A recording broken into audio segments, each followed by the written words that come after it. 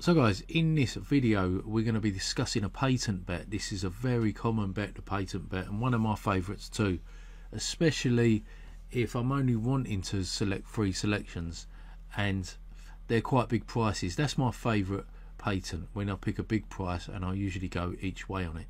If you want to see about each way betting, click the navigation bar above and you'll see each way bets here. At the moment we've got patent here and Heinz 57, and we'll also soon have Goliath Lucky 15. So if you're watching at a later date, check up there for some more material.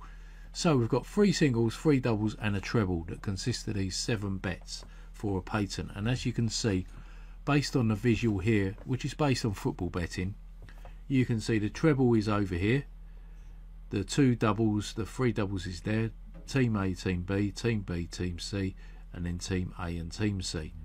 Now if you only get 1 winner, you'll get this single here. If you get 2 winners, you'll get this single here, and this double here. If you get 3 winners, you get the whole lot. And that's why the patent is so popular, because even if you get 1 winner, you guarantee the return. Now providing that winner is over, say, 7 to 1 for your argument's sake, you will get your stake back. You should do. Now this is why each way patent is quite popular as well, because it's very common to get, if you get 1 winner, that you might get 1 place as well. I'm not saying that you will, but I'm just saying that could happen.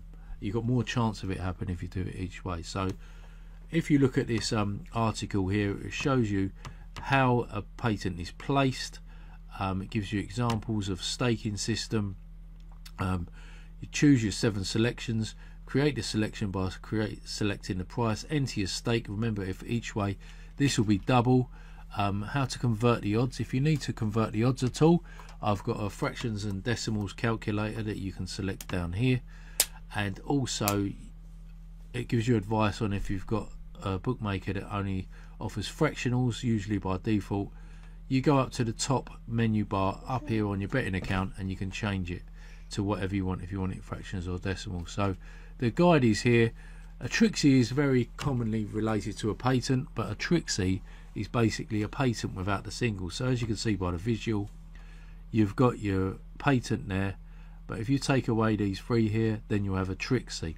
Now Trixie, I usually choose a Trixie for ones that I'm quite sure that I'm confident that 2 of them are going to win.